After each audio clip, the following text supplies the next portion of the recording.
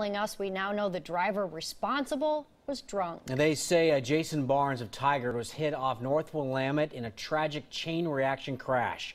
Our Jennifer Dowling is near the crash site where the debris tells the story.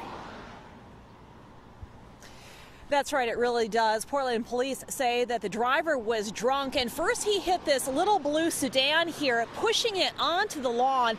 Then the driver traveled through the street there, swerved over, toppled over a maple tree before coming to the stop at the end of the block. And we believe that's where he hit the victim, Jason Barnes. He was struggling with his injuries after he was hit there on one of the lawns near the corner. Now, witnesses say that he was coughing and trying to talk, but really wasn't too successful at it after he was hit and later died, though EMTs arrived very quickly to help. The driver of the car, Caleb Breitenberg, remained at the scene following that crash.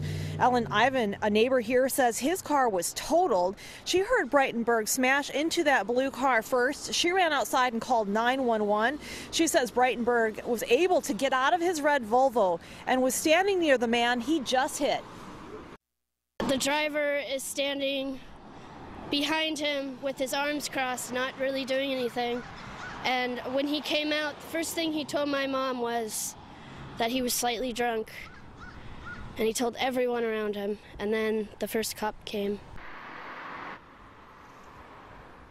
Now, neighbors speculate that Jason Barnes might have been collecting cans at the time for money. They say everyone puts out their recycling on Thursday, and it attracts a number of people. Now, police can't confirm exactly what he was doing, if he was canning or not, but they say he was definitely on the sidewalk when he was hit.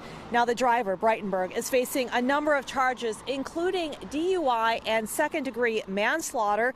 We'll hear more from witnesses on exactly what happened coming up at 5 and 6. And this is just an explosive accident. They have some pretty scary stories to tell. Back to you.